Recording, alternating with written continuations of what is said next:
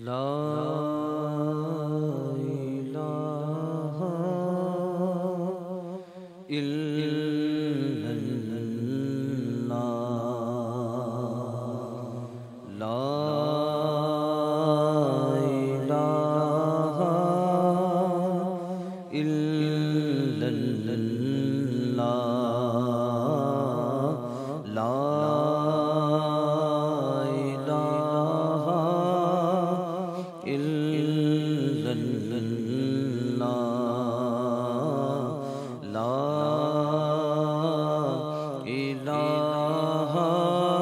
الا اللہ، لا حسبی ربی جل اللہ، ما فی قلبی غیر اللہ، نور محمد صلی علی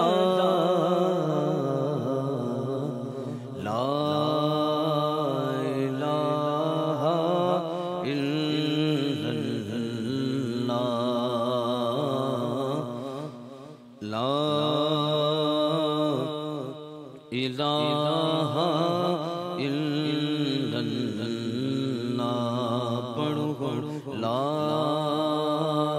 الہ الا اللہ،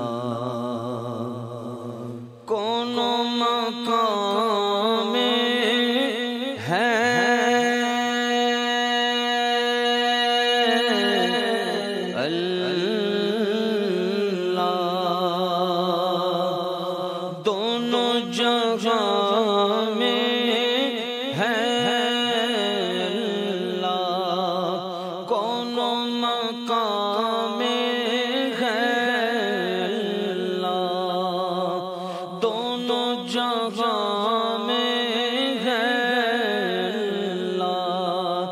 جسم میں جان میں ہے اللہ، لا الہ الا اللہ، لا الہ الا اللہ،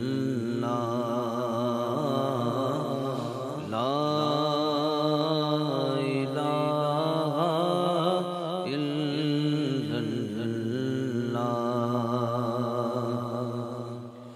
اول و آخر ہے اللہ،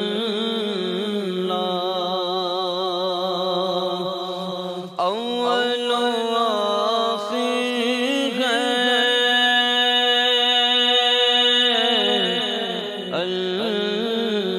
اللہ، ظاہر و باطن حافظ و ناصر ہے اللہ، لا الہ الا اللہ، بولو لا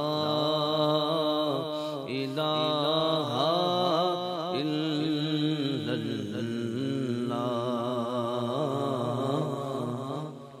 لا الہ الا اللہ، کھل جائے در جنت کے، دوزخ کی سب آگ بجھے، دل سے کوئی ایک بار کہے لا الہ الا اللہ، لا الہ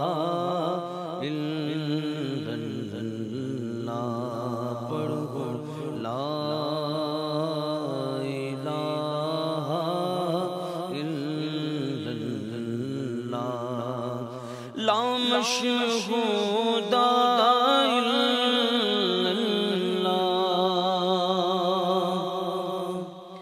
لا مقصود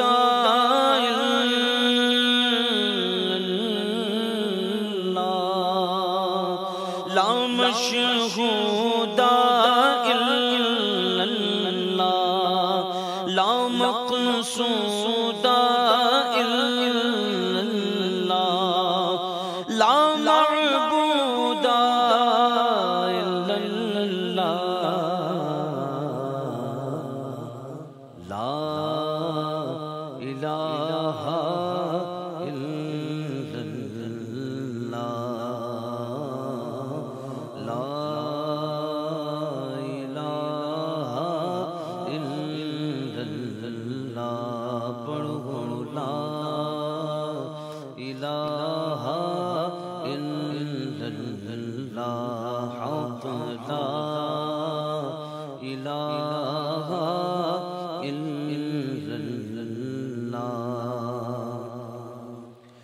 مولا دل کا زنگ چھڑا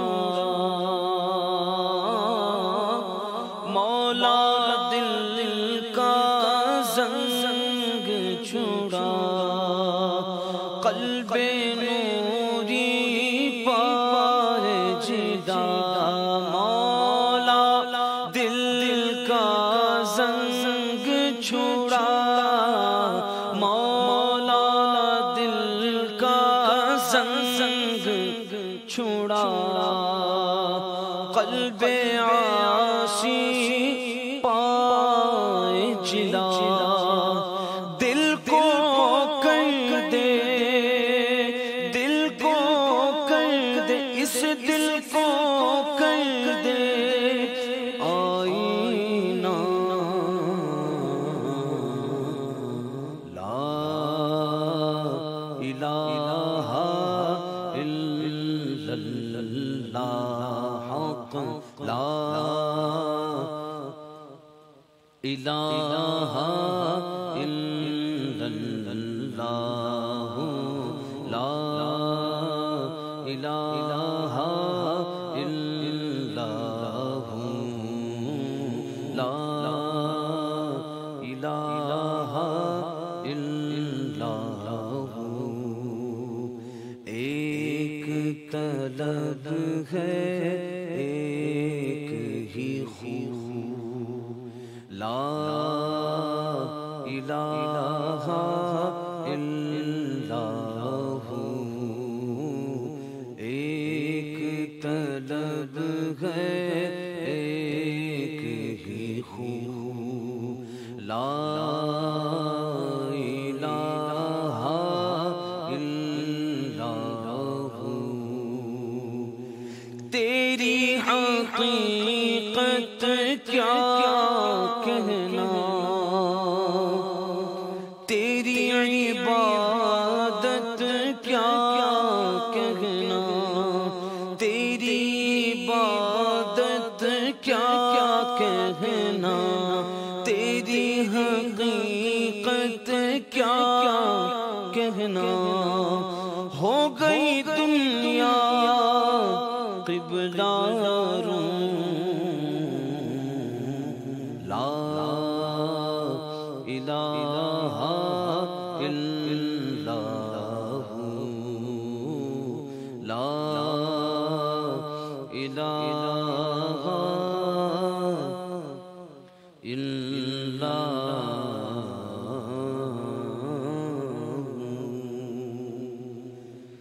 صلی اللہ علیک یا رسول اللہ وسلم علیک یا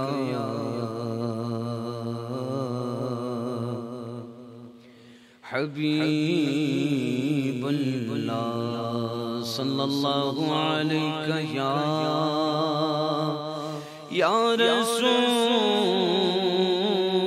رسول اللہ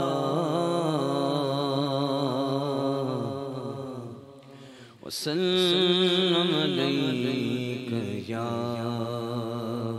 حبیب اللہ، ذرے جھڑ کر تیری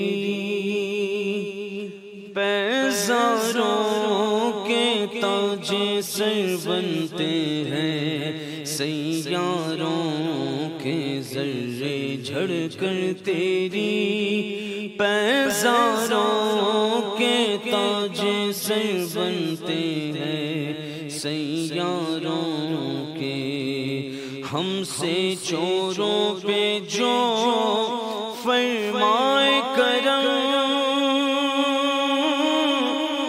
ہم سے چوروں پہ جو فرمائے کرم، ہم سے چوروں پہ جو فرمائے کرم، ہم سے چوروں پہ جو فرمائے کرم،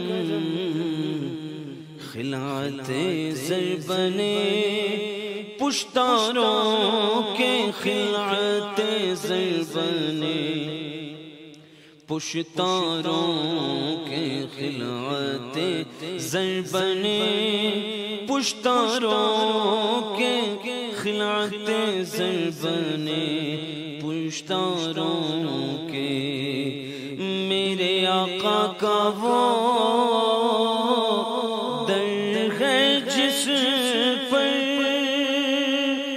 میرے آقا کا وہ در ہے جس پر، میرے آقا کا وہ در ہے جس پر، میرے آقا کا وہ در ہے جس پر، میرے آقا کا وہ در ہے جس پر، میرے آقا کا وہ در ہے جس پر،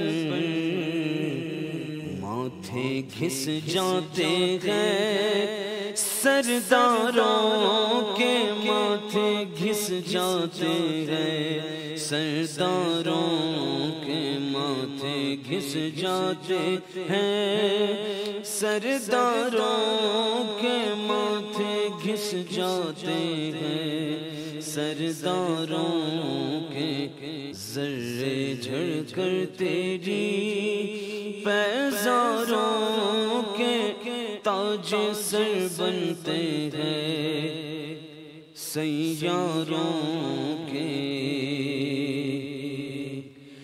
مجرموں چشمے تبسم رکھو،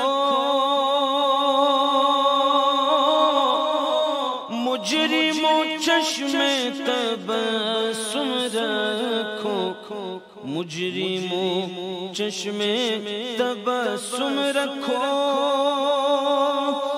مجرموں چشمے تبسم رکھو، مجرموں چشمے تبسم رکھو، مجرموں چشمے تبسم رکھو،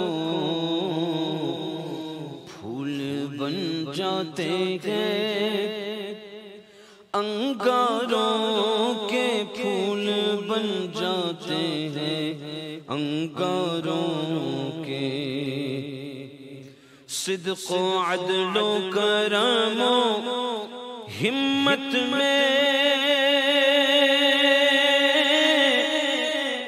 صدق و عدل و کرم و ہمت میں، four qualities are being mentioned. Four qualities have been encapsulated in one line: Sidq, Adl, Karam, Himmat. The first one is Sidq, second, Adl, third, Karam, and fourth, Himmat. What is being encapsulated in this one line with these four words? Sayyidi Ala Hazrat is referring to four personalities, and he is using four words and four qualities to describe these four personalities. Sidq, Sayyidina Abu Bakr as-Siddiq radiyallahu an. Adl, Sayyidina Umar Farooq radiyallahu ta'ala an. Karam, Sayyidina Uthman Ghani radiallahu an. Himmat, Sayyidina Mawla Ali Mushkil Kusha karramallahu ta'ala wajhul kareem.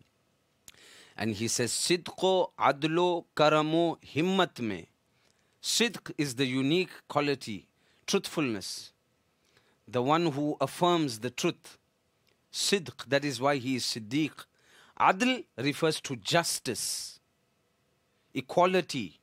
Faruq, one who differentiates between truth and falsehood. Karam, generosity, benevolence, kindness. Uthman Ghani radiallahu an. And Himmat, courage, bravery, Mawla Kainat, Ali Mushkil Kusha Sher Khuda radiyallahu ta'ala an wa karramallahu ta'ala wajhul kareem.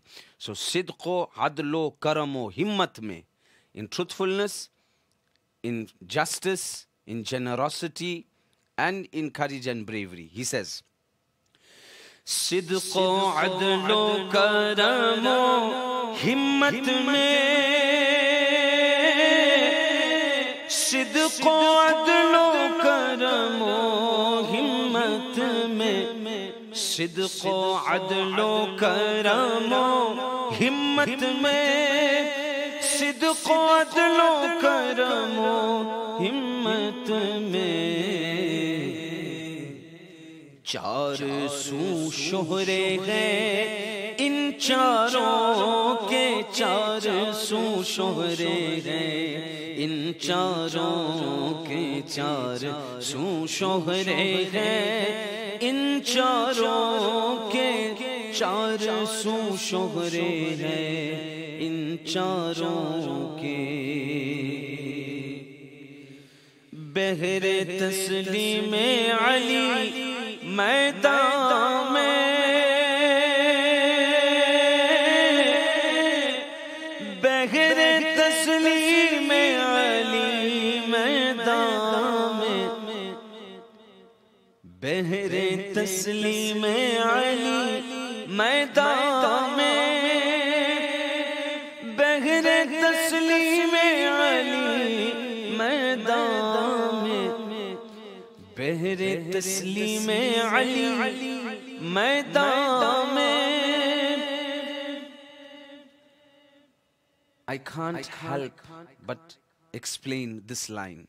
See, in the first line he says, Sidq, Adl, Karam, Himmat mein. Char su shohre hain in charon ke.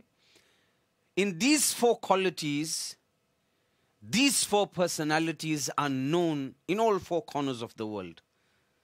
Char su, four directions, shohre, charcha, fame, popularity, in charon ke. But in the next line, Sayyidi Ala Hazrat, uniqueness and the unique description of Sayyidina Mawla Ali. He says, Behre Taslim Ali Maidan mein. When it comes to the bravery and courage of Mawla Ali, in order to submit, and the submission, Behre Taslim Ali, when Sayyidina Ali Haidar Karrar Sher Khuda radiallahu an used to enter the battlefield, Ala Hazrat is saying that the swords used to lower themselves in submission to Ali. Ali has entered the battlefield. The swords would drop in submission. The swords would drop in surrendering to Mawla Ali radiyallahu ta'ala an. Listen to how beautifully he says, Behr taslim Ali maidan mein. بہر تسلیم علی میدان میں. بہر تسلیم علی میدان میں. بہر تسلیم علی میدان میں. سر جھکے رہتے ہیں تلواروں کے. سر جھکے رہتے ہیں تلواروں کے. سر جھکے رہتے ہیں تلواروں کے. سر جھکے رہتے ہیں تلواروں کے.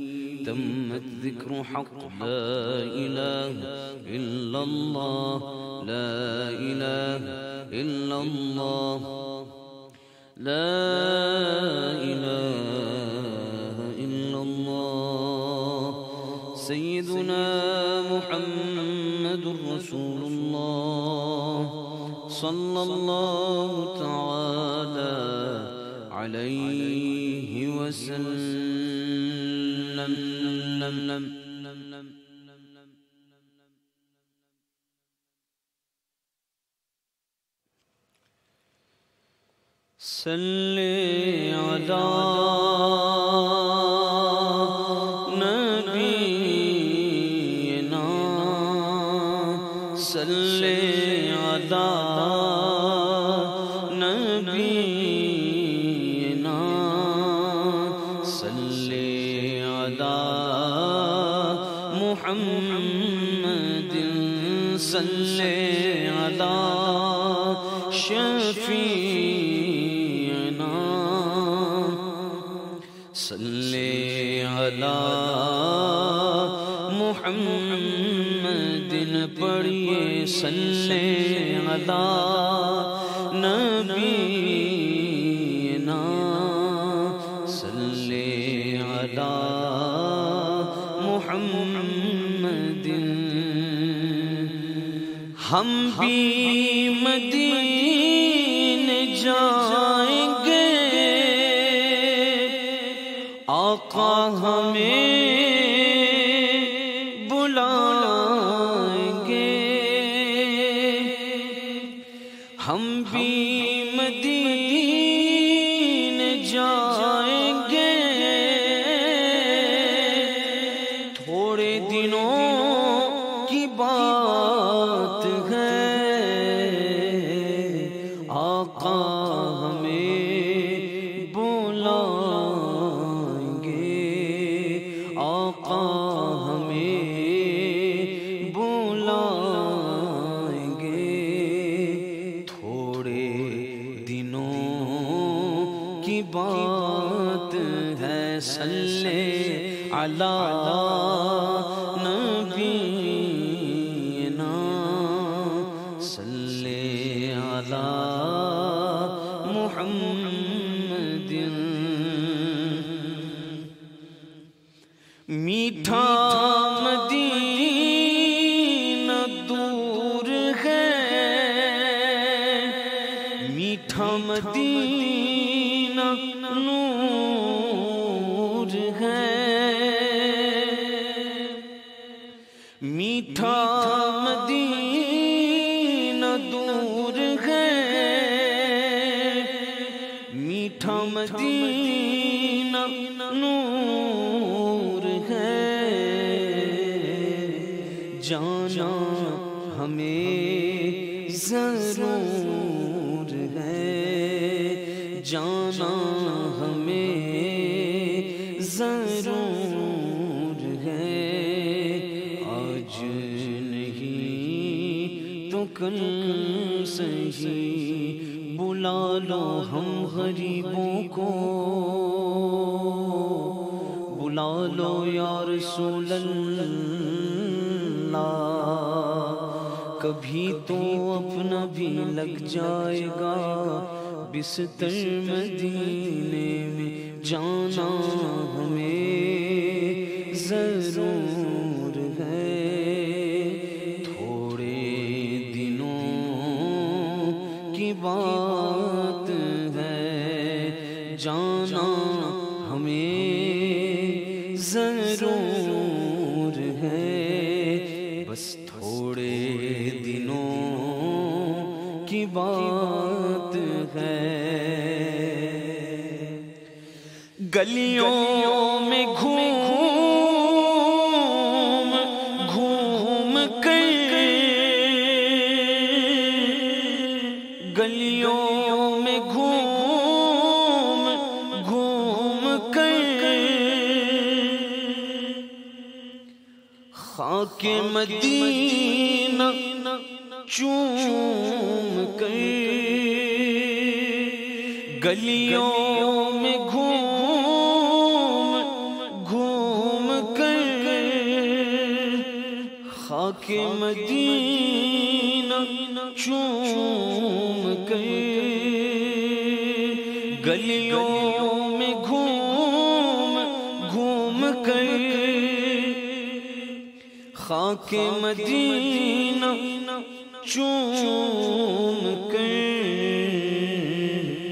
نعت نبی سنائیں گے نعت نبی سنائیں گے تھوڑے دنوں کی بات ہے میری بخشش کا سامان یہی ہے اور دل کا بھی ارمان یہی ہے کہ ایک دن کی محنت महफिल में जाकर उनकी नातें उन्हीं को सुना दूं, नाते नबी सुनाएंगे, नाते नबी सुनाएंगे। थोड़े दिनों की बात है, सल्ले अला नबीना, सल्ले अला मुहम्मदिन। रुखसत काफिला का शोर, रुखसत काफिला का शोर, गश से हमें उठाए क्यों।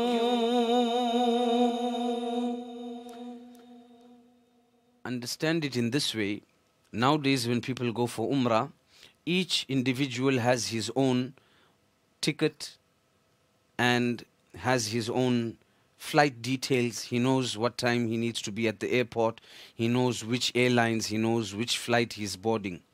But back in the day, when this Naath was being written, in that era, in that time, there were no flight details. People traveled in a caravan, and large crowds and numbers of people from a certain country used to go together. And for that duration, they used to be scattered around. And when it was time for them to leave Medina Munawwara, the leader of the caravan used to be concerned that nobody that was on our caravan should be left. Meaning, however many of us came, that's how many of us should return. So there was no mobile communication, there were no cell phones. You could not phone each other to say, we're leaving on this day or we're leaving at a certain time. So when it was time for the caravan to leave Medina and go back to whichever country they came from, they used to make a sound as an announcement. Either they used to hit a drum, or they had a bell, or they had a certain instrument that they would use, and they would walk through the streets in every gully and hitting this drum or hitting this tin or ringing this bell to say that whoever's on the caravan going back to Hindustan, or whoever's on the caravan going back to a certain country, please gather at a certain place, and the caravan is leaving, the caravan is leaving. So they used to make this, we would call it noise. They used to make this sound. So Ala Hazrat visualizes now that he is in Medina, and the announcement is being made that whoever has come from Hindustan, there is this noise telling them that now you need to leave Medina and go back. So he calls this shore. Noise in Urdu is shore. And what shore is this? Rukhsate qafila ka shore. The noise that the qafila, the noise that the caravan is about to leave. This noise that they make, either with a bell or a drum, this noise informing me that my caravan has to leave Medina and go back home. This is Rukhsate Qafila ka Shor. Now listen to the line again. Rukhsate Qafila ka Shor, Ghash se hame उठाए क्यों, रुखसत काफिला का शोर, गश से हमें उठाए क्यों। सोते हैं उनके साए में, सोते हैं उनके साए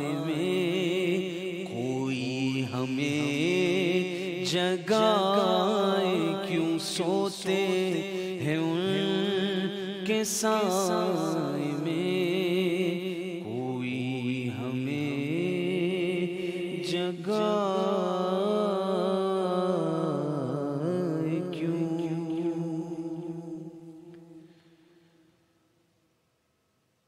Assalamu alaikum wa rahmatullahi wa barakatuh. Bismillahir Rahmanir Rahim. Alhamdulillah wa salatu wa salamu ala Rasulillah wa ala alihi wa sahbihi ajma'een.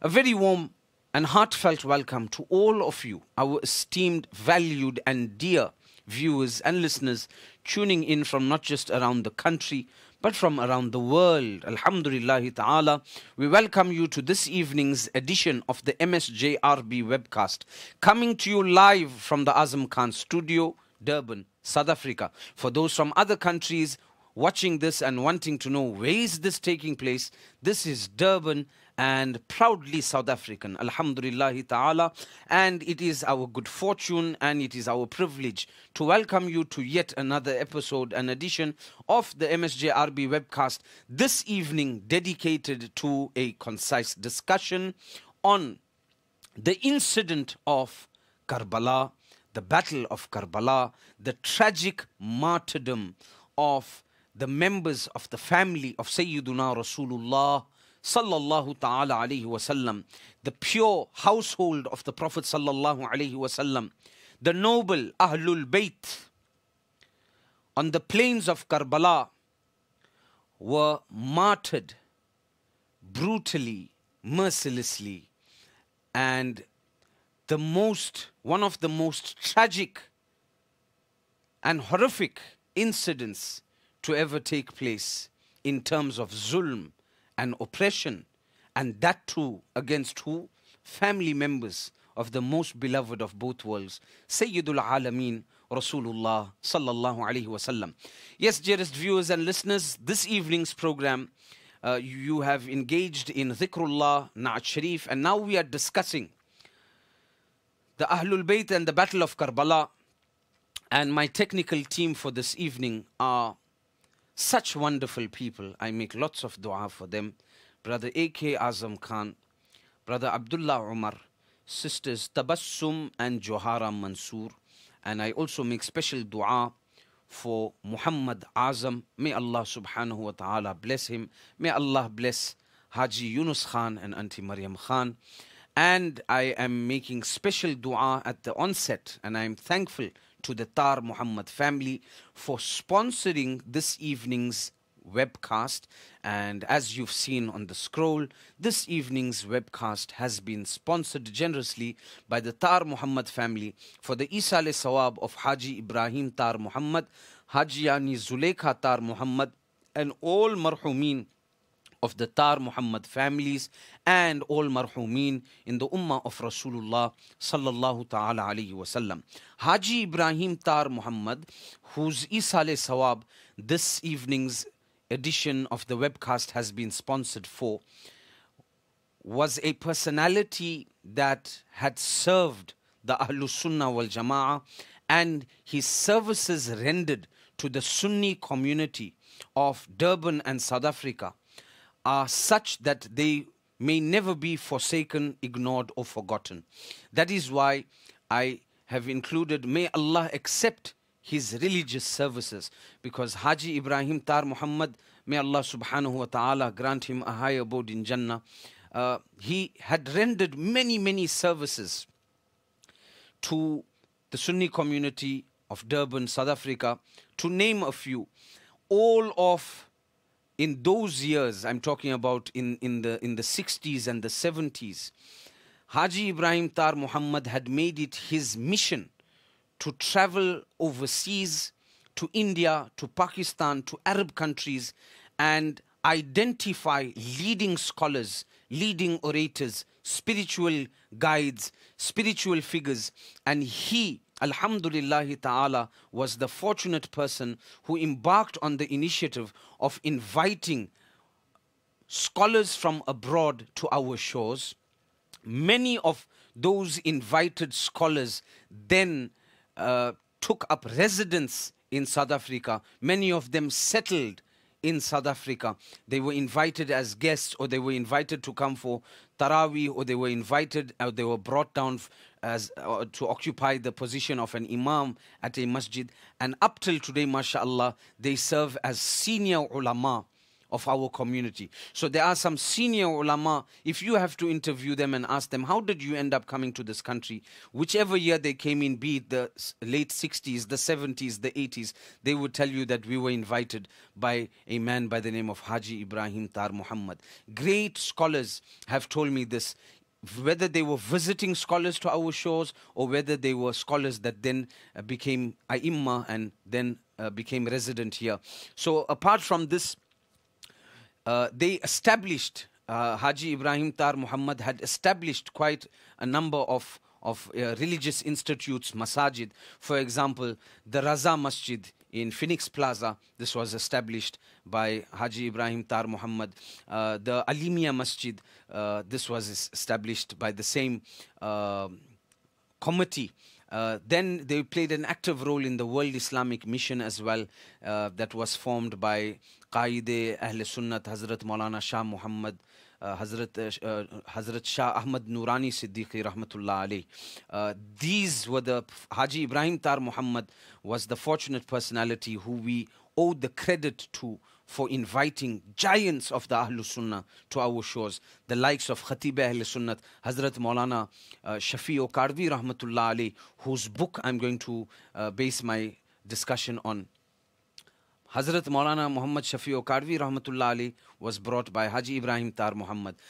In fact, even Maulana Shah Ahmad Nurani Siddiqui Rahmatullahi Ta'ala alayh, Maulana Abdul Alim Siddiqui in those years, Alhamdulillah, Sheikh Alawi al-Maliki, Sheikhul Islam, Allama Sayyid Muhammad Madani Miya, Ghazi Millat, Maulana Sayyid Hashmi Miya. These giants of the Ahlus Sunnah wal Jama'ah, these akabirin of the Indo-Pak subcontinent, of the Arab countries, Haji Ibrahim Tar Muhammad used to go to these countries searching who is the top ranking alims here.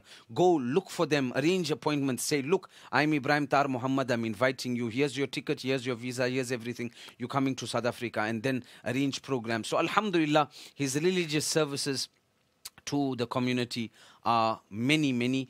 Obviously, in a few minutes, we cannot encapsulate. So, Jazakumullahu khairan to the Tar Muhammad family, Brother Zahid Tar and the rest of the family for making us part of his Isal Sawab, and also it's a form of us paying a tribute to him as well. May Allah accept his services that were continued by the family, and may Allah subhanahu wa ta'ala accept our gathering this evening.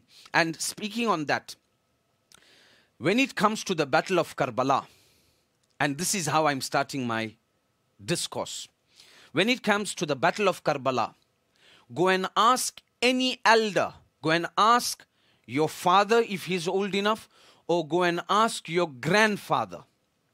Go and ask Abba, or whatever you call him, or Dada, or Nana. Tell me, which was the best lecture you ever heard on Karbala? This I'm giving you homework and an experiment. Because we spoke about Haji Ibrahim Tar Muhammad, this program is sponsored for the Isale Sawab of Haji Ibrahim Tar Muhammad, and we are speaking about Karbala. I'm linking all up, and I'm saying, go and ask any senior figure in your community, which was the best lecture that you've ever heard on the topic of Karbala? And they will have one answer for you. And they will say, Maulana Muhammad Shafi'u Karvi Rahmatullah alayh. Hazrat Maulana Muhammad Shafi'u Karvi Rahmatullah alayh was brought to the country by Haji Ibrahim Tar Muhammad, and at the Grey Street Juma Masjid, for the entire 10 nights of Muharram, from the 1st of Muharram to the night of Ashura, Hazrat Maulana Muhammad Shafi'u Karvi Rahmatullah alayh had delivered a series of lectures covering the vast detail from the first, covering it in a sequence, meticulously, strategically, starting from the demise of Rasulullah sallallahu alaihi wasallam, Sayyiduna Abu Bakr as-Siddiq radiyallahu anhu. And alhamdulillah, today as Sunni ulama and as Sunni orators, we hold this as an ideal. We use this as a yardstick to measure and to have an idea of the sequence and the protocol that we need to follow in discussing this matter from the perspective of the Ahlus Sunnah wal Jama'ah. So he would start with the demise of Rasulullah sallallahu alaihi wasallam. Then he would come to Sayyidina Abu Bakr as-Siddiq radiallahu anh. And each discourse was, each night of the series was dedicated to one discourse. Those discourses, I'm talking about the 70s, the early 80s, they were not for half an hour and 45 minutes like how people today, the moment you go over 45 minutes, they send you a note, Maulana, the food has arrived, your time is up. People have mentioned this to me, that they used to sit for 3 hours, 3.5 hours, and at times up to 4 hours. And they used to sit, the masjid used to be full to capacity. Maulana Muhammad Shafi Karvi used to lecture. Not a single person used to move from his place, not even to wake up and go and drink water and come back. 3.5 hours. People used to, when it used to be 12 o'clock, when it used to be 1 o'clock in the morning, people used to look at each other and say, is that the right time? How did time go? Because that's how people were engrossed. Maulana Shafi Karvi rahmatullah alayhi never used to just discuss it. He used to draw the entire picture and he used to describe that this is how it's happening and that is how it's happening. And one person told me, and even though he mentioned it to me as a latifa and as a joke, but look at the muhabbat that the ulama had for each other. They were not at loggerheads with each other. So Maulana Shah Ahmad Nurani, a person one day went to him to verify something. And he said to Maulana Shah Ahmad Nurani Siddiqui, he says, have you come across a certain narration that took place in the battle of Karbala on the 10th of Muharram, and this happened and that happened? Are you aware of this narration? Are you familiar with this? So Maulana Shah Ahmad Nurani Siddiqui asks the person, where did you come across this narration? So he says, I heard this narration in the lecture of Maulana Shafi Karvi rahmatullah alayh. So Maulana Shah Ahmad Nurani says, listen, if you heard it in Maulana Karvi's lecture, then it must be correct. If you heard it in Maulana Karvi's lecture, then it must be correct. So the person says, how can you say this? What kind of a principle is this? That if you heard it in Maulana Karvi's lecture, it must be correct. He says, the reason I'm saying if you heard it in Maulana Karvi's lecture, it must be correct. Because when Karbala was taking place, Maulana Karvi was present and he was watching it happen. Because if somebody was not there to see how it happened, he cannot possibly explain it the way Maulana Karvi explains it. Allahu Akbar. So these are awliya. So even though this was mentioned on a light-hearted note, but look at the maqam. It is not impossible that as a wali or as a kamil, pious person, he had glimpses and he saw and he was shown. And that is the reason why he had the spiritual blessing, that he could captivate his audience and explain it to them as if it is happening now. And every person sitting in his gathering used to sit and sob. And one person went to the extent of even telling me, and it beats my logic, I couldn't fathom, I can't understand, you also won't understand. But the person described to me, and he said, Maulana, not only were the people in the masjid crying, but even if you took your hands and you rubbed it on the wall, you would find some sort of moist, or you'll get some wet sensation from the wall of the masjid. And it used to, meaning the point was, everything used to be part and parcel of this journey. Now, Hazrat Maulana has encapsulated his lectures in a book form. And Alhamdulillah, this book has been published by us at the Islamic Lifestyle Solutions. It's a book written by Maulana Muhammad Shafi Karvi rahmatullahi ta'ala alayh. There's a close-up view of, this is actually the second edition, okay? And this has been translated and published, not first edition. First edition was published out of stock. This is the second edition.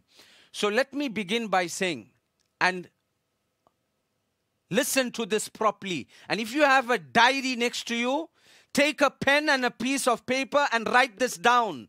That Maulana Muhammad Saleh Jusab Arbi said, never ever make the mistake of doubting his loyalty and his love for the Ahlul Bayt of Rasulullah sallallahu alaihi wasallam, because his love for the Ahlul Bayt and the love for the Ahlul Bayt of him and his colleagues are not verbal, but it's published, it's in writing.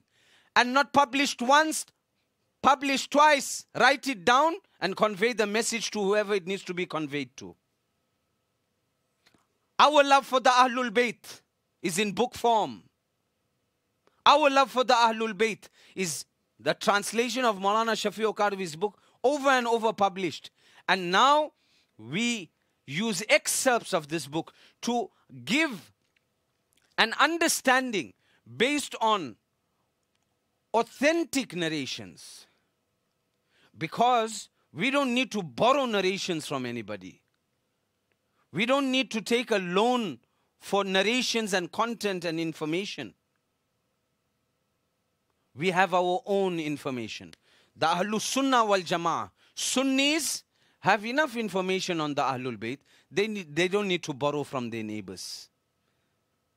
They don't need to borrow one narration from there, a fabrication from there, import this from there, import that from there, and make one big mixed salad. No. Pure Sunni, pure Ahlul Sunnah wal Jamaat. Maulana Hassan Raza Khan Sahab said what? बेअदब गुस्ताख फिरके को सुना दे हसन यूं कहा करते हैं सुन्नी दास्तान अहले बैत. This is how Sunnis mention the dastan of the Ahlul Bayt. Come and ask us what took place with the Ahlul Bayt of Rasul sallallahu alaihi wasallam, and come and ask us who were the ones responsible. If you have to trace it back 14 centuries when it took place, the year 60 or 61 AH, which were these people that put the family of Rasul sallallahu alaihi wasallam through this? The people of Kufa that betrayed and were disloyal to the Ahlul Bayt. What is the current form today of the people of Kufa back then? The people back then who invited Imam al-Hussein were also part and parcel, and they were called and they belonged and they were part of the fraction of people that called themselves Shi'ane Ali, Shi'ane Ahle Bayt, the lovers of the Ahlul Bayt, the supporters of the Ahlul Bayt, the loyal supporters of the Ahlul Bayt. These were the same people who invited Imam al-Hussein to Kufa. These were the same people who wrote letters upon letters to Imam al-Hussein telling him that Yazid has been enforced on us as a ruler. We do not want to accept him as our ruler. Migrate, relocate, come to Kufa. We take an oath. We will vote for you and we will choose you as the ruler of our affairs. And then they went back on their word. Who? Shi'ane Ahle Bayt, supporters of the Ahlul Bayt. So today, what's the use hitting yourself? What's the use hitting yourself? When this origin, Shi'ane Ahle Bayt, the origin is the disloyalty that was done to the family of Rasulullah sallallahu alaihi wasallam. Today you want to fool the world with your tears? Whereas back in the day, if you trace your origin were the people that placed the Ahlul Bayt in this position in the first place. Ahlus Sunnah wal Jama'ah, yu kaha karte hain Sunni dastane Ahle Bayt. So how does it all happen? And let's go in the sequence of Maulana Karvi. The demise of Rasul sallallahu alaihi wasallam takes place. Sayyidina Abu Bakr as-Siddiq radiallahu an is appointed unanimously as the Khalifa and Amirul Mu'mineen. His demise, Sayyidina Umar ibn al-Khattab is appointed. He passes away, and after his wisal, Sayyidina Uthman Dhun Nurayn is appointed as Khalifatul Muslimin and Amirul Mu'mineen. And after his demise and after he was martyred due to a conspiracy, then Mawla Ali Mushkil Kusha Haidar Karrar radiallahu ta'ala an is the fourth Khalifa of Islam. Point to be noted, the sequence of Khilafat is the same sequence of excellence. So in this ummah, the greatest, Afzalul Bashar, Sayyidina Siddiq, Abu Bakr as-Siddiq, Sayyidina Umar, Sayyidina Uthman, Sayyidina Ali, according to the Ahlus Sunnah wal Jama'ah. After the demise of Sayyidina Ali, Mawla Kainat Karramallahu Ta'ala Wajhul Karim, in fact, in his physical lifetime, there was a war that took place, and there was a civil war that took place. All of us know, and all of us have a historical account of what happened. Regarding Sayyidina Imam al-Hasan radiallahu ta'ala an, the Prophet sallallahu ta'ala alayhi wasallam had foretold that this son of mine, Hassan, is going to solve a major dispute between two Muslim armies. So after the demise of Sayyidina Ali radiallahu ta'ala an, Sayyidina Imam Hassan radiallahu an is the Khalif, and he remains the Khalif for 6 months, and then he handed over the Khilafat to Sayyiduna Amir Muawiyah radiallahu ta'ala an. But at this point, from this point onwards, that was no longer Khilafat-e Rashida, but then that served as the conclusion and the ending point of Khilafat-e Rashida, and then that became kingdom, mulukiyat. After Sayyidina Amir Muawiyah radiallahu ta'ala an, the person to sit on this seat was his son Yazid. What do we say? We say Subbu Yazid. Yazid was a Fasiq. Yazid was a Fajir. Yazid Palid. Yazid the wretched. Yazid the unfortunate. Yazid the oppressor. Yazid the filthy person. All of this Yazid. What do we say? Subbu Yazid. Wala Tazid. Say whatever you want to say about Yazid, but don't go further than that. Don't cross the line. Stay in your lane. Changing your lanes can cause an accident. Changing your lanes unnecessarily can cause an accident. So what you should do, stay in your lane. Don't cross the line. Don't speak about things that are beyond your scope. Don't speak about things that you don't have a basic primary understanding of. Subbu Yazid, wala tazid. Yazid in no way would have been accepted as the ruler by Imam al-Hussein radiallahu ta'ala an. When Imam al-Hasan handed over the rulership, we won't call it Khilafat per se, we can call it Khilafat, but we will call it the rulership. Imam Hassan and Imam Hussein accepted the rulership of Sayyidina Muawiyah radiallahu ta'ala an. If they didn't accept the rulership of Sayyidina Muawiyah radiallahu an, and they were against his rulership, then they would have went to war against him. And they would have opposed his rulership. And they would have created an uprising because they do not agree with the man that's in the position of rulership. Like how Imam al-Hussein didn't agree with the rulership of Yazid, so he opposed it. So likewise, if he disagreed with Sayyidina Muawiyah radiallahu an, he would have also caused an uprising, and the battle of Karbala or a battle similar would have taken place not with the family members of Rasul sallallahu alaihi wasallam and Yazidi troops, but they would have taken place years earlier, and the battle would have been between the troop of Sayyidina Imam al-Hasan and the troop of Sayyidina Muawiyah radiallahu anh. Why didn't they go to war with Sayyidina Muawiyah? But why was this opposed and the opposition to Yazid? Because they didn't agree with Yazid as the ruler. Why didn't they oppose Hazrat Muawiyah? Because they agreed with Hazrat Muawiyah as the ruler. Simple logic, not rocket science. Even if you passed grade 2, you would understand. Let's move on.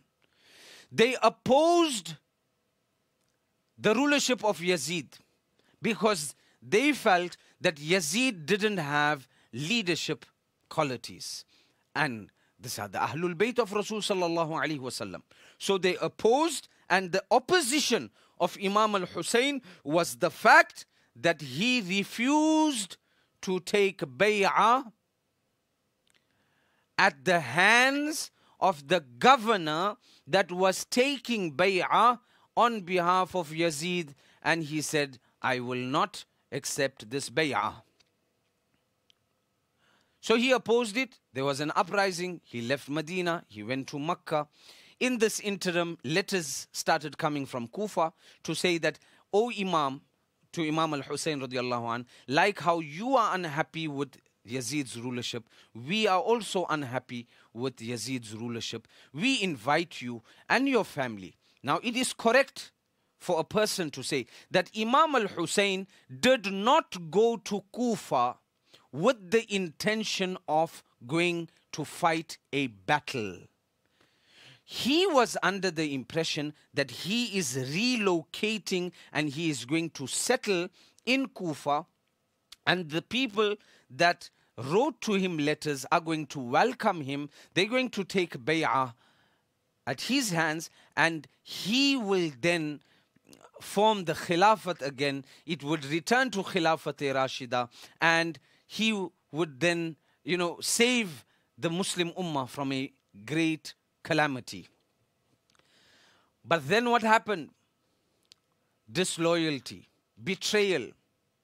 Imam al-Hussein decides to leave Medina, and he, with his family members and extended family, Hazrat Ali's children from his other wives, Imam al-Hassan's children, his children, little children. Nobody goes, a person is correct if he says, nobody goes for war with a 6-month-old baby in his arms. Nobody goes for war with a 6-year-old daughter by the name of Sayyida Sakina. Nobody goes to war with their woman folk. Nobody goes to war lock, stock and barrel, planning to relocate somewhere, to settle somewhere. So Sayyidina Imam al-Hussein radiallahu ta'ala sent his cousin brother or his half brother, Sayyidina Imam Muslim, and Imam Muslim bin Aqil went to Kufa first to see what the scope is like, what the scene is like. And when he went there, all of them took the bay'ah at his hands. He reports back to say, it's fine, Imam Hussein, you may proceed. Imam al-Hussein now leaves. But in the interim of him leaving Medina and reaching Kufa, these people went against their word. The Yazidi tyranny, the appointed governor, Ibn Ziyad, increased the tyranny, the oppression. So they buckled under the pressure, and they couldn't stay loyal to the oath of allegiance that they took at the hands of Imam Muslim. And they deserted Imam Muslim bin Aqil. Imam Muslim ibn Aqil also had 2 young sons, Muhammad and Ibrahim, 6 and 7 years old. Imam Muslim was martyred. Those 2 little boys were found as well and also martyred. By this time, Imam al-Hussein is already leaving. And he met people on the way that told him that this is now the update. But he did tafweed. He left his affairs to Allah. Now, I'm going to share with you a few excerpts. This basically resulted in the Battle of Karbala. On every juncture, it was take the bay'ah of Yazid, and you will save your family and you will return back home. We will see to your needs. We will give you this facility. We will give you that facility. And each time, Imam al-Hussein radiallahu anhu was adamant, and he said that I will take a stance and I will stand up for haqq, but I will not do something just to please people. Now stop right here. I will not do anything just to please people, Imam Hussein said. I'm saying this in capital letters. Imam al-Hussein, hello? Imam al-Hussein didn't do what people were asking him to do so that they would be pleased with him. And don't upset the apple cart. This is a very interesting phrase. Don't upset the apple cart. Meaning what? Don't stand up and speak on a certain matter if you feel that you are right about it. You took a stance. Don't stand up for the stance that you took. Just keep quiet and let everything be calm and cozy and kosher. This is not the Husseini method. The Husseini method is stand up for what you believe in. Whoever is offended, let them be offended. Whoever feels bad about it, let them feel bad about it. Whoever doesn't want to be on board and embark with us on this initiative, Imam al-Hussein put the torch off, put the lamp off. He said, look, this is my battle on my own. Those of you that came here with me thought that we relocating to Kufa, y'all were not aware that there's going to be this battle and massacre. I'm putting the lamp off in the darkness of the night. Leave quietly and go home. I will not hold you accountable. But I am adamant, I believe in this. Yazid is a Fasik, Fajir, and he has to be opposed. Imam Hussein took a stance. He stood by it. He made his voice heard. He was vocal. He wasn't, please everybody. Ye bhi sahi, wo bhi sahi. Don't make anybody cross. Don't pick on controversial issues. This one will get offended. That one will get offended. So where's the Husainiyat?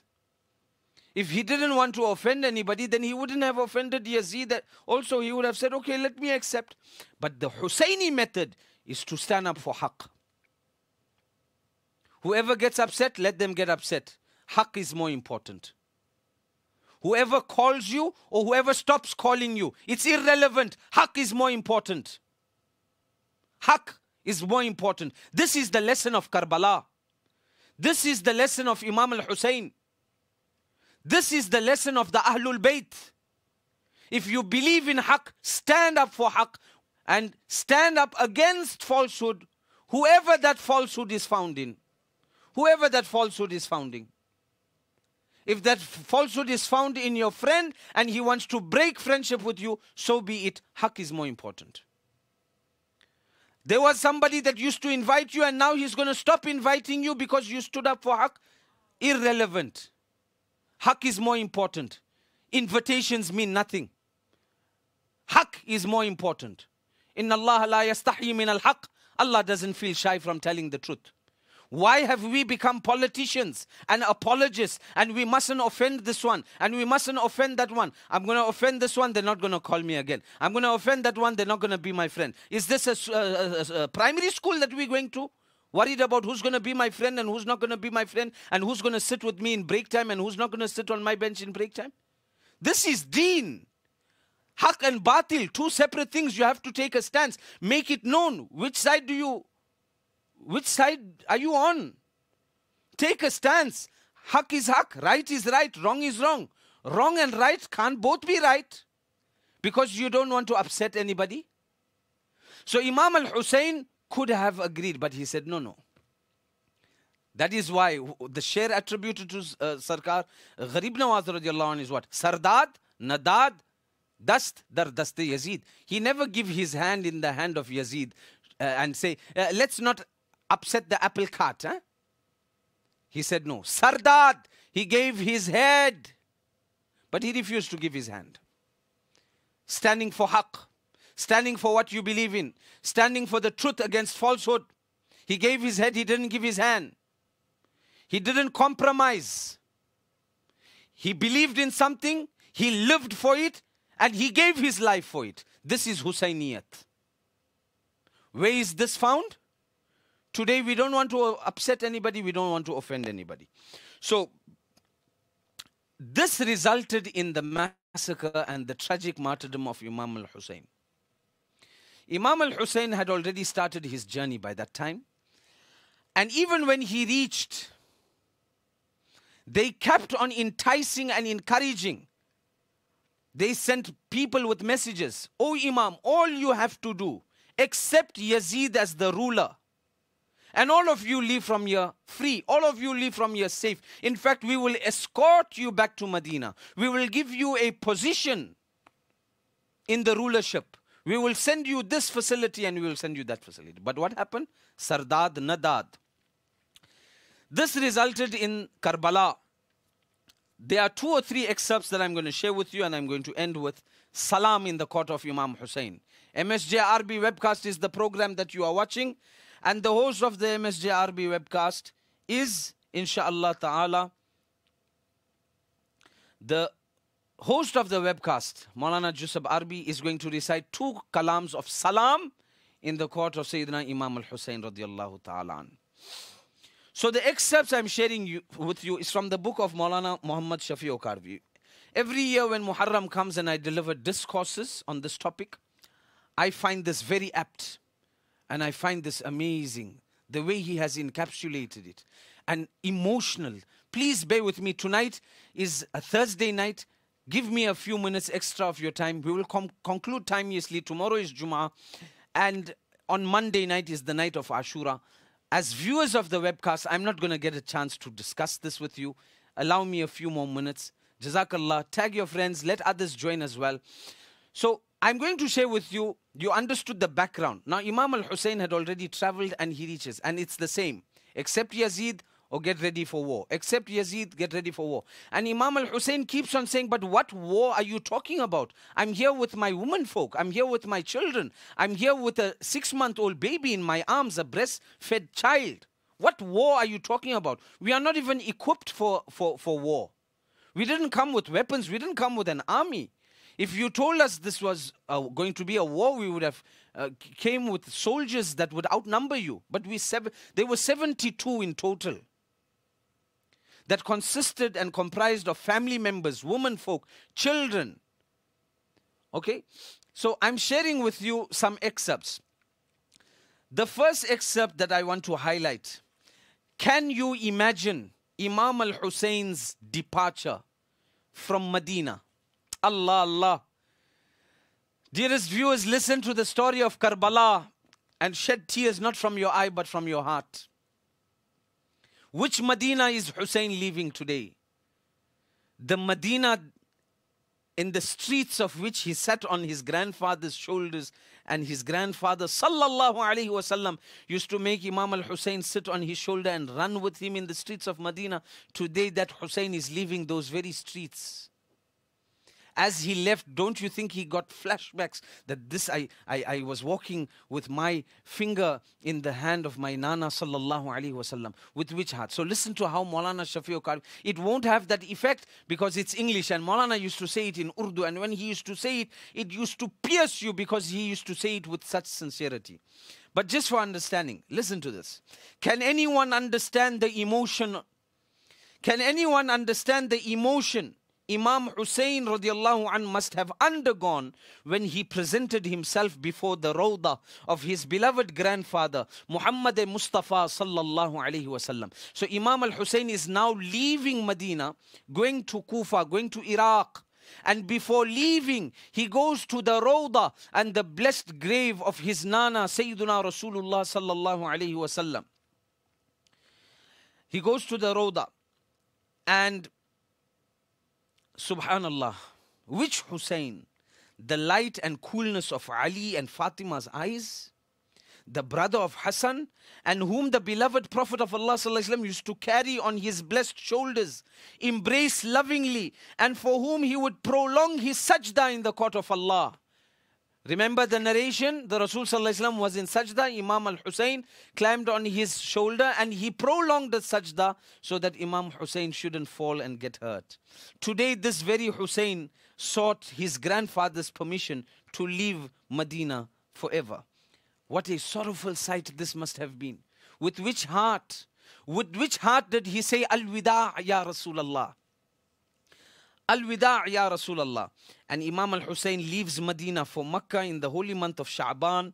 And this takes place in the year 60 AH. So Sha'ban 60 AH, Ramadan 60 AH, Zulqa'dah 60 AH, Zulhijjah 60 AH. And then it becomes what? Muharram 61 AH. So don't be confused whether it was 60 AH or 61 AH. They left in 60 AH. The actual day of Karbala took place on the day of Ashura in the Muharram of the year 61 AH. This was the first excerpt. Now the battle of Karbala is about to take place. And I want to take you, and we are skipping a lot because I'll make you sit here till Fajr if you want me to discuss it in detail. So let me encapsulate. I'm taking you quickly all this way, and we are going to the night before the Battle of Karbala. The night before Ashura. The night before it took place. And Maulana Okarvi has recorded the khutbah that Imam al-Hussein gave. So he says, on the Thursday, the 9th of Muharram, 61 AH, with his sword next to him, Imam Hussein was sitting by his tent resting when Ibn Sa'd, the governor of Kufa, suddenly proclaimed his army, "Soldiers of Allah, prepare to attack the enemy and mount your horses." This caused an uproar in the army of Yazid. Hearing the commotion, the sister of Imam Hussein, Sayyida Zainab radiallahu anha, came closer to him and woke him up. The Imam lifted his head. Now picture this. It's the night before Karbala. And all of a sudden there is a scare. There is a commotion. Ibn Sa'd says, attack the opponents. This commotion caused Hazrat Zainab to be worried. She came and she woke Imam Hussein. When he opens his eyes, Allahu Akbar, when he opens his eyes, Sayyida Zainab comes and says, "Oh Hussein, wake up. Can you hear this commotion?" So you know what's his first words? He says, "Inni ra'aytu Rasulallah sallallahu alayhi wa sallam fil manam, faqala li innaka taruh ilayna." I just saw the Holy Prophet sallallahu alayhi wa sallam in a dream, and in it he said to me, "Oh Hussein, you are coming to meet us." Sayyida Zainab heard this and cried out, "What a calamity!" Her brother, however, pacified her and said, "No, my beloved sister, there is no calamity for you. May Allah have mercy on you. Have patience and be quiet. Do not cry. Do not wail." And that is why we saying the Ahlul Bayt themselves, Imam al-Hussein himself told his family, don't wail. Don't do these funny practices in mourning. Have sabr. So that is why the Ahlus Sunnah wal Jama'at do not support the crying and the wailing and the pulling of the hair and the beating of the chest. Because Imam al-Hussein himself has stopped us from this. And he has said, because this goes contrary to sabr. And Imam al-Hussein is telling his family, have sabr. And if you do these actions, it means you are losing your sabr. You are losing not just your sabr, but you are losing your mind. Who behaves in this way? So that people can make a mockery of Islam and laugh at us, that look at how Muslims behave. Imam al-Hussein is saying, have sabr. Don't lose the daman of sabr. Then, what takes place? Imam Hussein says, have patience, never lose the daman of sabr.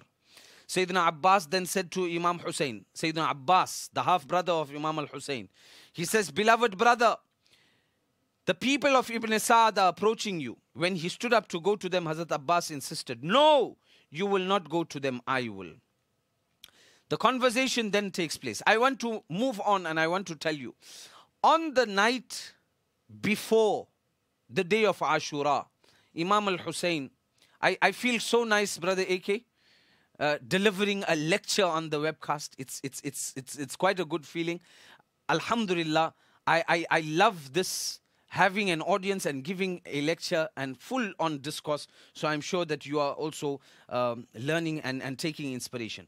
Imam al-Hussein gives a discourse. He delivers a sermon.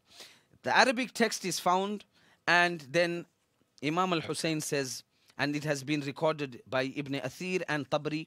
This is the words, this is the khutbah of Imam al-Hussein, the night before Ashura. You know what he says? I praise Allah entirely in happiness and in affliction. Oh Allah, now imagine, by this time he knows full well and knows to the extent of certainty that tomorrow, the day of Ashura, him and his entire family are going to be martyred. The Yazidi troops, the opponents, the oppressors are not going to leave anyone. Small, big. Everybody is going to be killed.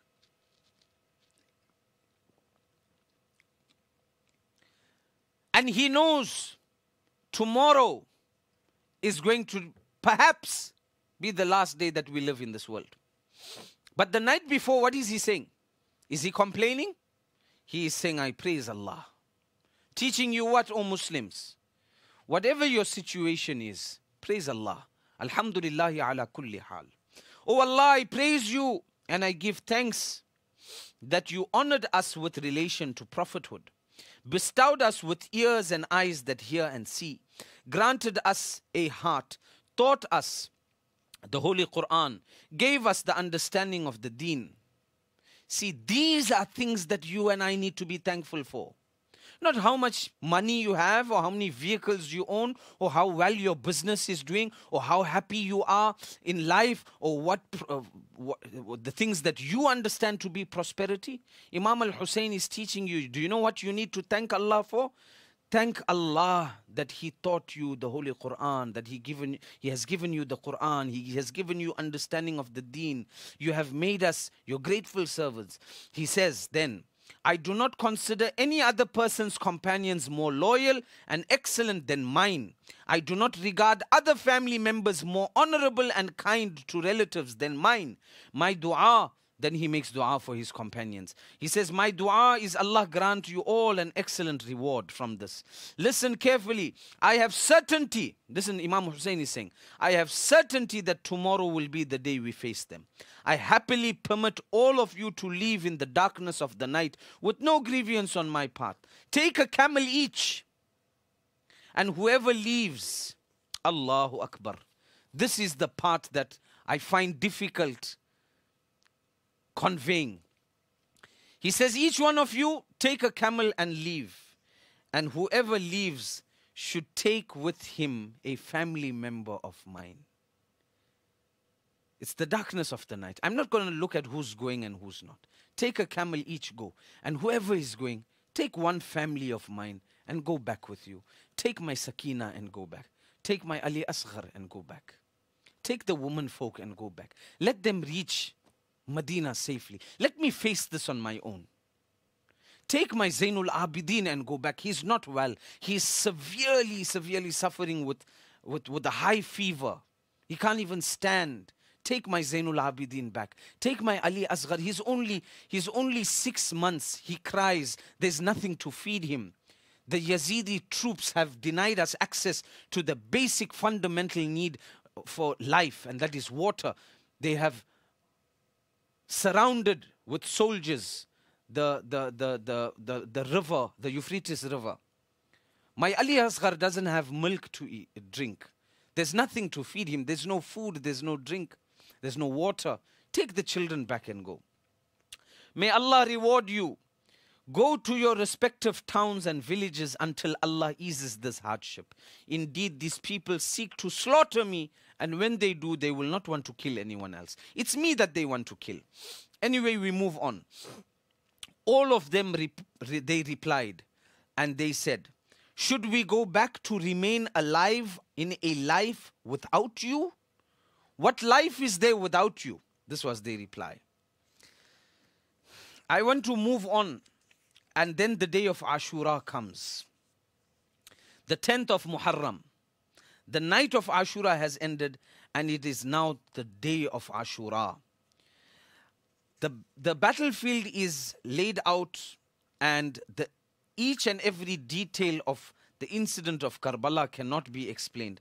But I want to just highlight a few. And it would serve as a reminder. It would serve as a reminder, because it's something that all of us may already know. But just to give you, from the family of Imam al-Hussein, from the family of Rasulullah sallallahu alaihi wasallam, Sayyidina Ali's children are martyred.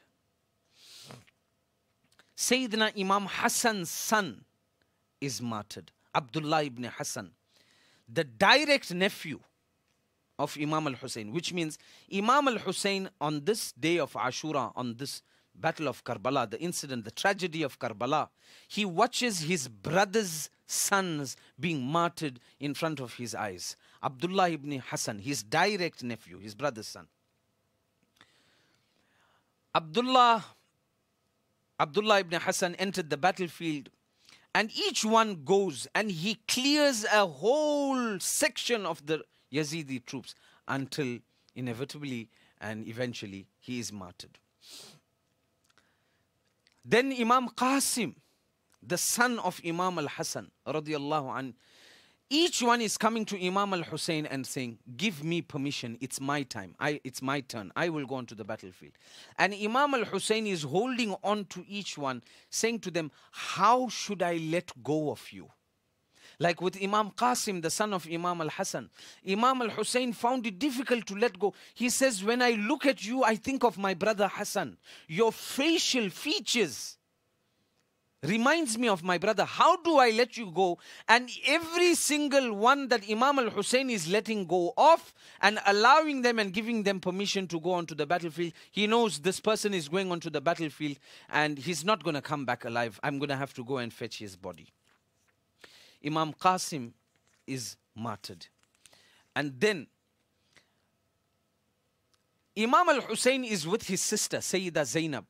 Sayyida Zainab has two young sons. Their names are Muhammad and Aun. Or if you would like to call it the other way around, Aun and Muhammad. So it's easy to remember. These are the sons of Sayyida Zainab. These two youngsters are also martyred. Then the flag bearer of the Battle of Karbala, Sayyidina Abbas. Sayyidina Abbas is the one holding the flag of Islam on the day of Karbala. He is the half-brother of Imam al-Hussein. And he is the one, Allah, Allah, Allah. He is holding the flag in his hand. And he comes and he sees the thirsty little children, Sayyida Sakina, and her throat is dry. She cannot even talk because of how dry her throat is. Nothing has went in. No water, no moist, nothing. And Sayyidina Abbas, Imam Hussein is saying, have sabr. But he cannot take this. Abbas Alamdar. He says, wait, I will bring water I cannot see. Allah, Allah. Nusrat Fateh Ali Khan used to sing in one kalam, this one sher stuck in my head.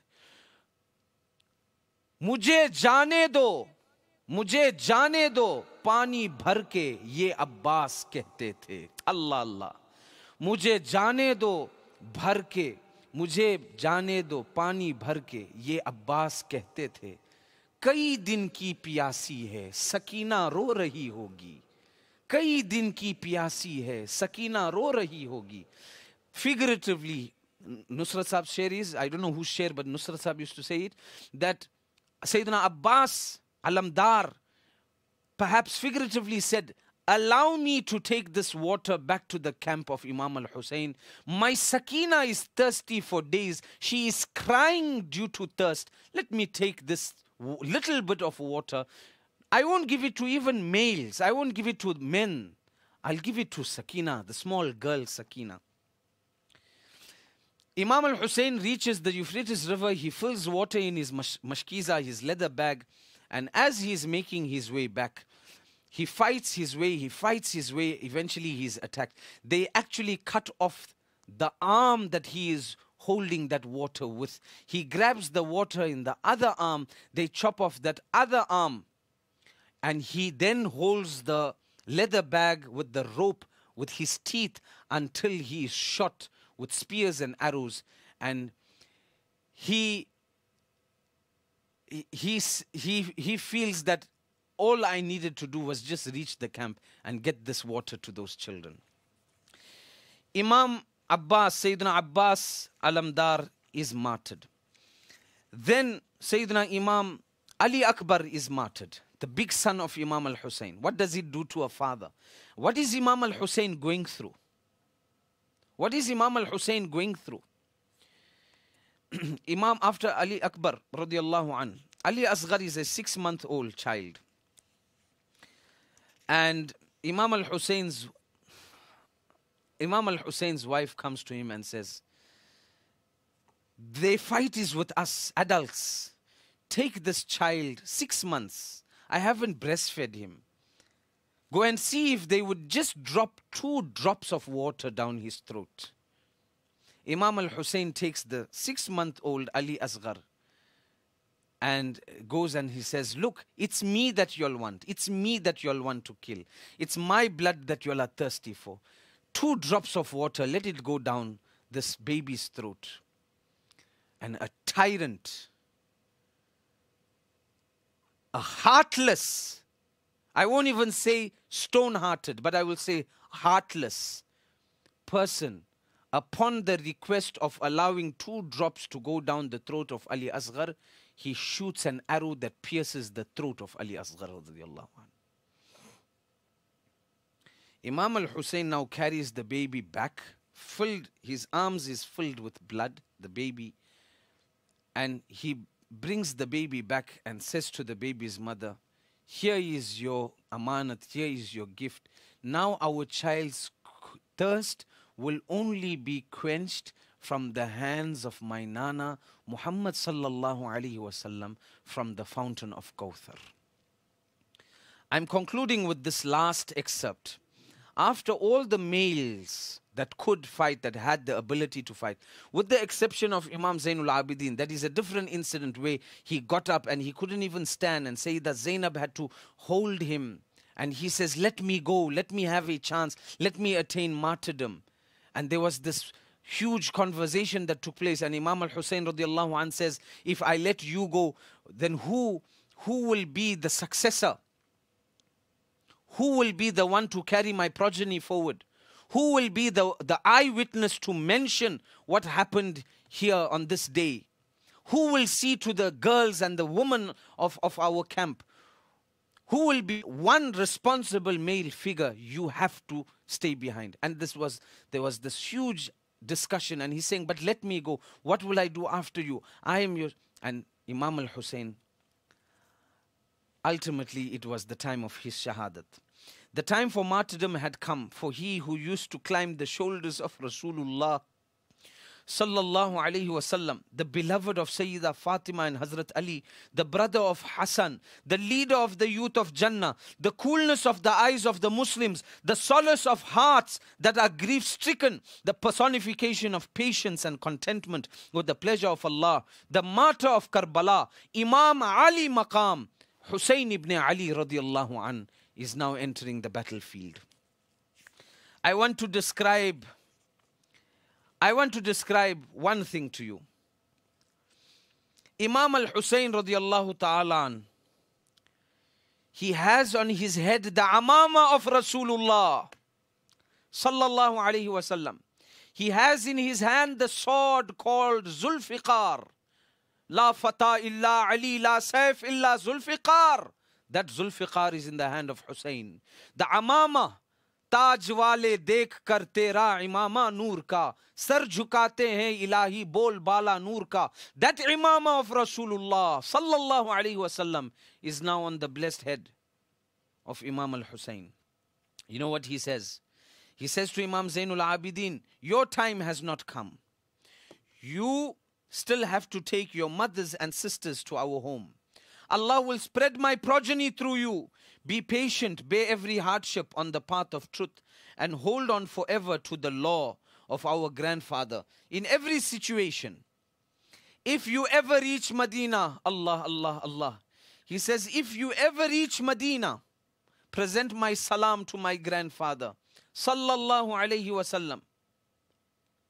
You are the successor of the Ahlul Bayt.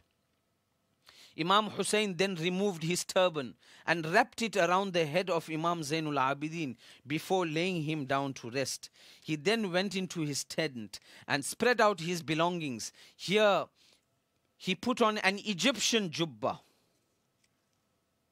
He put on an Egyptian jubba, and he wrapped the turban of his grandfather Muhammadur Rasulullah sallallahu alayhi wasallam on his head. He placed the shield of the leader of martyrs, Sayyidu Shuhada, Sayyiduna Hamza, on his back. He tied the belt of Imam Hassan around his waist, and he took in his hand Zulfiqar, the sword of his father, Mawla Ali, Karramallahu Ta'ala, Wajhahul Kareem. And then he says, after he dressed in this way, he entered the camp of the womenfolk. He entered the camp of the womenfolk, and it could be seen that they were displaying tremendous grief. Tears formed and fell from their eyes. And now this is the part that I want to share with you. Sayyidah Sakina radiallahu an asks her father, Sayyida Sakina asks her father, where are you going? And in whose control are you leaving us? If these animals showed no compassion to innocent Ali Asghar, what will they do to us? He says, Allah is your protector. I caution you to have patience and be content with his planning. Sayyida Sakina clutched onto him and cried out, if you leave me, who will I call father? Who will show me a father's compassion? Who will show me a father's compassion? The Imam picked her up and placed her in Sayyida Zainab's lap and says, Zainab, this is my beloved daughter. Do not let her cry and let her feel that she is an orphan, and do not allow her to come to my body. When I'm martyred, do not let her come close to where I am lying on the ground. Sayyida Zainab replies, Sakina is not the only one becoming an orphan today. We all are becoming orphans. And she says, I wish for death to come to us rather than witnessing such an incident. My brother, without you, what is life? Take us with you so that we may fight with you and give our lives with you. So Imam al-Hussein says, you are the daughter of the one with patience. Do not utter any complaint against the planning of Allah. This world is a temporary place while the hereafter is everlasting. Now here, Hazrat Maulana Shafi'u Kadvi Rahmatullah Ali, when he used to reach this point, he used to recite some ash'ar. And he used to describe this moment. And I want you to picture this. Sayyida Sakina is holding on to her father. And Maulana used to say it like this. Baba ko kasam de ke bulati thi Sakina.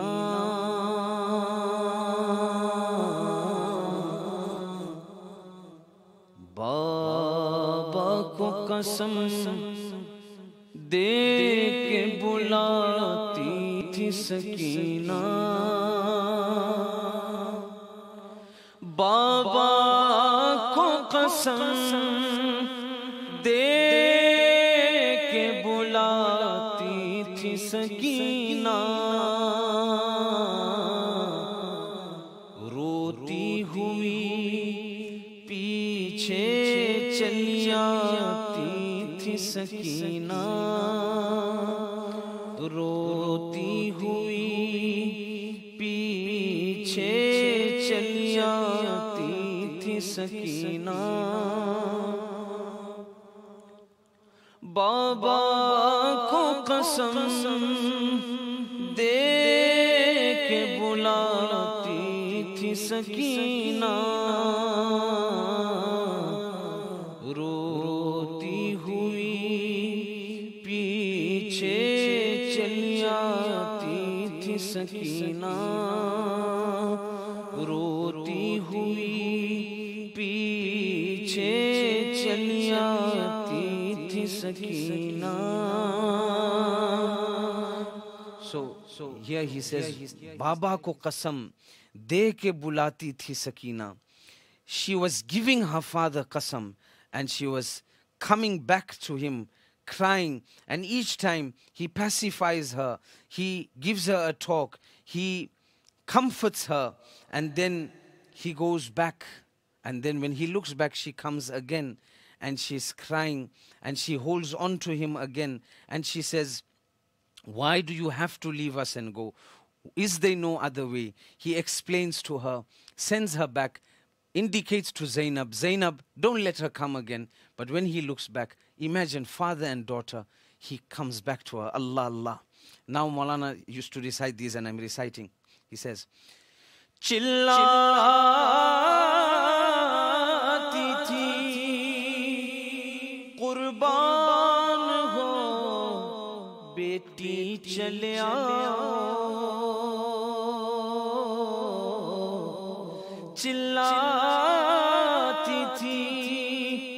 قربان ہو بیٹی چلے آؤ.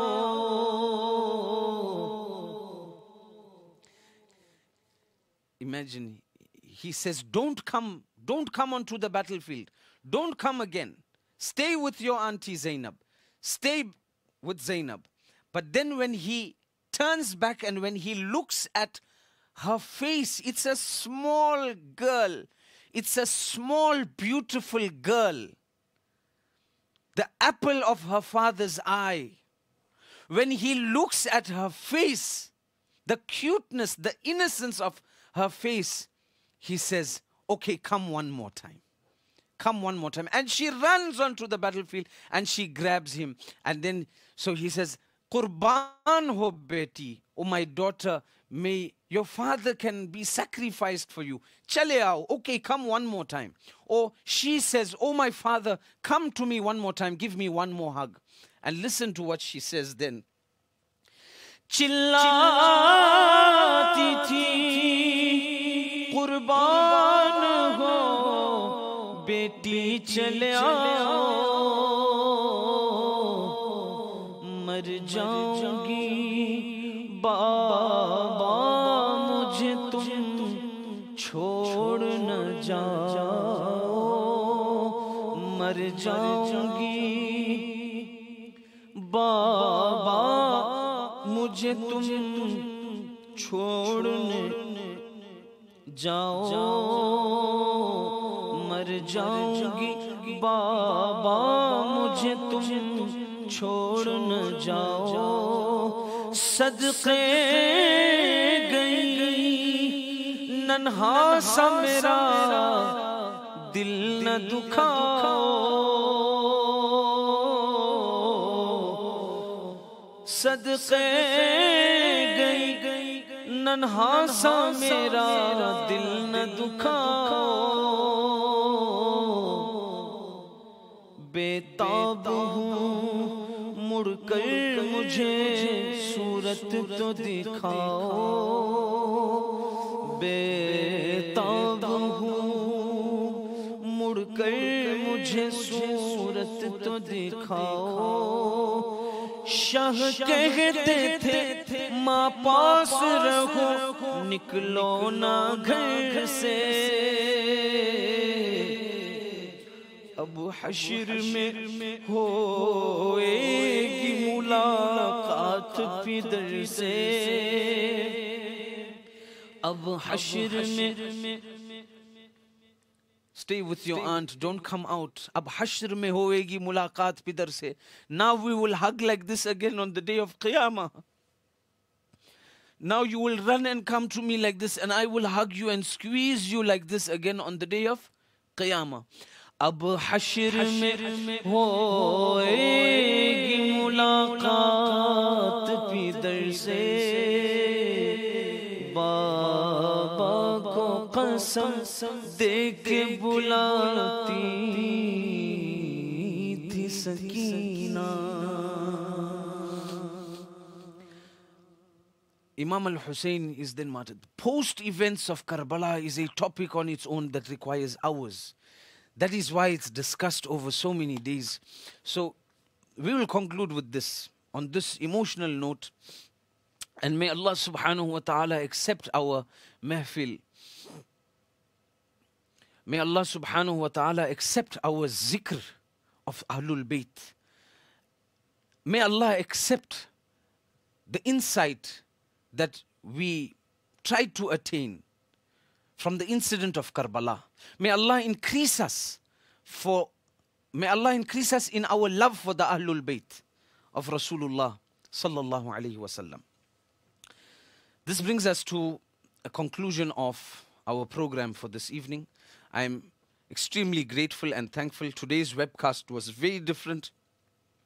It was full-on discourse. I'm glad because there will not be any Ashura program live on the MSJRB webcast. There will be programs at the masajid. So do attend Ashura programs at the masajid. Try and keep the Ashura fasts 9th and 10th or 10th and 11th. Ashura is a significant date and is a significant day even prior to the Battle of Karbala. So try and observe the fast, read the dua of Ashura, give sadaqah on the day of Ashura, give gifts to one another on the day of Ashura, make isal sawab for your marhumin on the day of Ashura. The day of Ashura is also one of the days when the marhumin visit their homes. Do isal sawab to the arwah of the Ahlul Bayt of Rasulullah sallallahu ta'ala alayhi wa sallam. I'm thankful to my technical team who I'm going to miss for a little while. It's not a very long while, but without them for a little while for me also seems like a long while. So they won't be webcast for a short duration of time.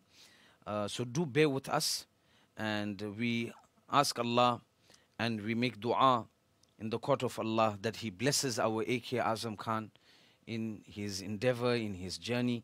May Allah subhanahu wa ta'ala grant him khair and barakah, take him safely and his traveling companions safely and bring them back to us safely.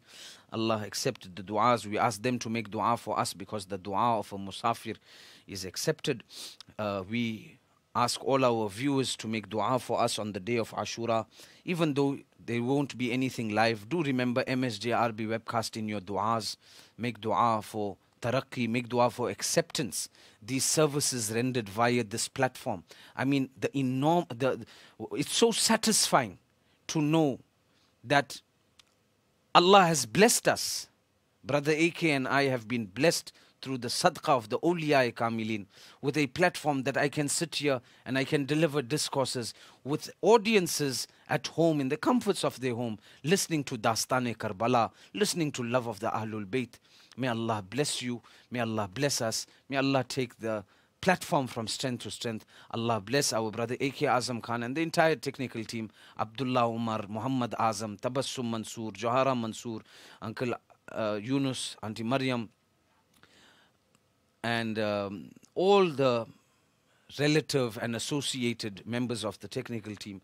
May Allah bless you all, grant you your jaiz maqasid. I'm thankful to Brother Zaid Tar and the Tar Muhammad family once again for sponsoring this program for the Isal Sawab of Marhum Haji Ibrahim Tar Muhammad and Marhuma Hajiani Zulekha Tar Muhammad. May Allah bless them. So the next program, inshallah, will be announced via a poster that you will see posted on social media. There will be a gap of a few weeks, inshallah, but we will keep you informed. I'm ending with two kalams that would serve as salatu wa salam, manqabat, and salam in the court of Imam al-Hussein. Do join me, stay with me a few more minutes, and we will end with this salam in the court of Sayyidina Imam Ali Maqam. Do read up on the incident of Karbala via authentic Sunni sources by Ahlus Sunnah authors, and inshallah ta'ala be inspired and be motivated and increase your love for the family members of Rasul Sallallahu Alaihi Wasallam and the companions and Sahaba of Rasul Sallallahu Alaihi Wasallam. So until we meet again, stay with me for a few more minutes, recite with me if you can, and until we meet again, ma'as salama, shukran jazilan, wassalamu alaikum wa rahmatullahi wa barakatuh. Mere Hussain, tujhe salam. Mere Hussain, tujhe salam. Mere Hussain, tujhe salam. Mere Hussain, tujhe salam. Assalam ya Hussain, assalam ya Hussain, assalam ya Hussain, assalam ya Hussain, assalam ya Hussain, assalam ya Hussain. Kar liya nosh jisne shahadat ka jam, kar liya nosh jisne shahadat ka jam, kar liya nosh jisne shahadat ka jam, kar liya لیا نوش جس نے شہادت کا جام، اس حسین ابن حیدر پہ لاکھوں سلام، میرے حسین تجھے سلام،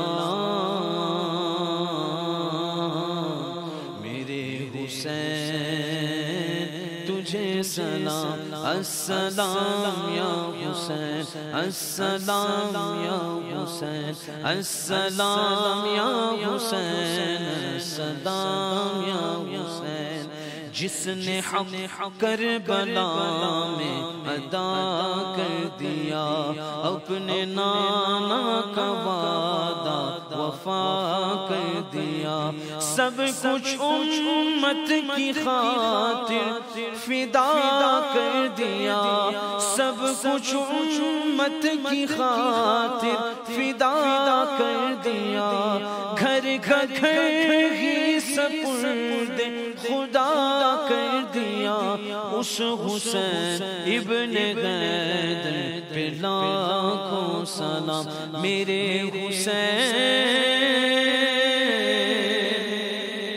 تجھے سلام، میرے حسین تجھے سلام، جس کا جنت سے جوڑا منگایا گیا، جس کو دوش نبی پر بٹھایا گیا، جس کے بھائی کو زہر پلایا گیا، جس کے بھائی کو زہر پلایا گیا، جس کو تیروں سے چھلنی کرایا گیا، اس حسین ابن حیدر پہ لاکھوں سلام، say with me، السلام یا حسین، السلام یا حسین، میرے حسین تجھے سلام،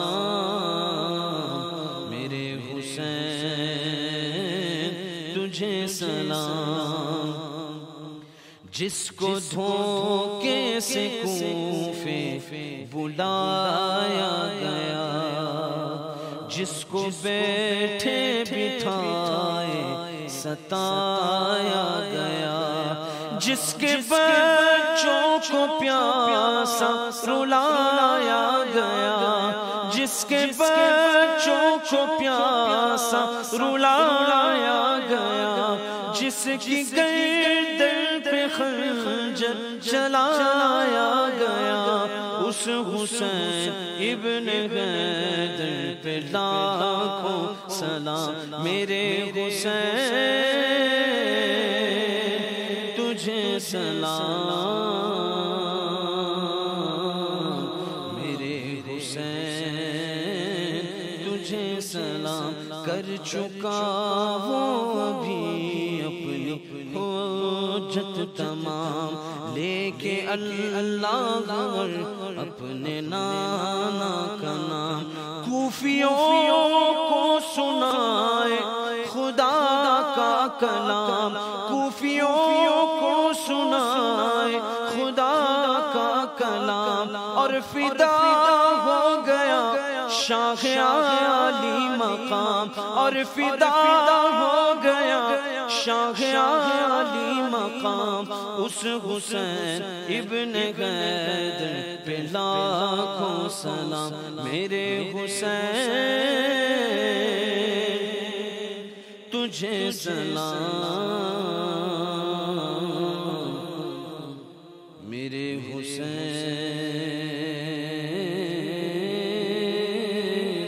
تجھے سلام،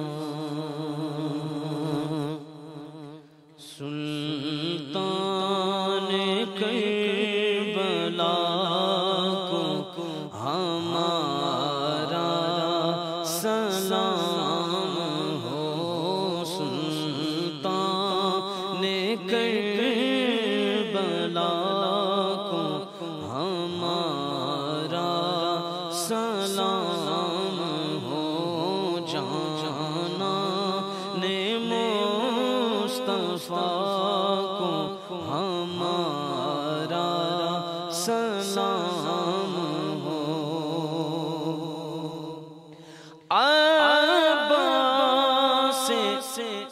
نامدار پہ عباس نامدار ہے زخموں سے چور چور عباس نامدار ہے زخموں سے چور چور اس پہ کرے رضا کو ہمارا سلام ہو اس پہ کرے رضا کو ہمارا سلام ہو اکبر سے نوجوان بھی رن میں ہوئے شہید ہم شکل مصطفیٰ کو ہمارا سلام ہو اصغر کی ننھی جان پہ لاکھوں درود ہو اصغر کی ننھی جان پہ لاکھوں درود ہو مظلوم بے خطا کو ہمارا سلام ہو ناصر ولائے شہر میں یہ کہتا ہے بار بار مہمان کربلا کو ہمارا سلام ہو سلطان کربلا کو ہمارا سلام ہو جانان مصطفیٰ کو ہمارا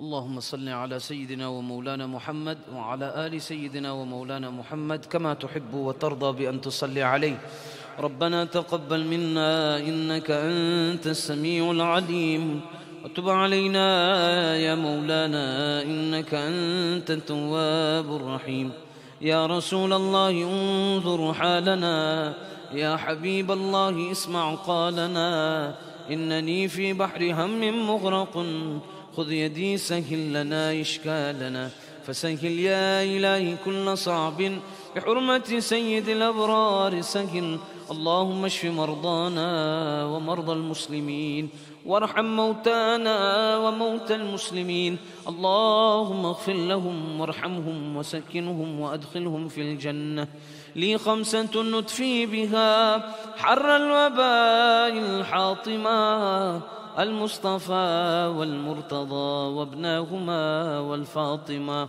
إلهي بحق بني فاطمة كبر قول ایمان کنی خاتمہ اگر دعوت مرد کنی ور قبول منو دست دامان آل رسول وصلى الله تعالى وسلم وبارك على نبينا وشفيعنا وسندنا ومولانا محمد وعلى آله وأصحابه أجمعين سبحان ربك رب العزة عما يصفون وسلام على المرسلين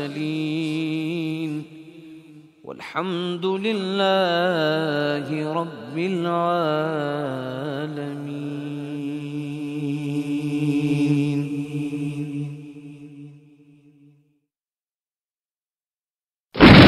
If you within the range of this sound, then it can only be the one and only Azam Khans of Reservoir Hills.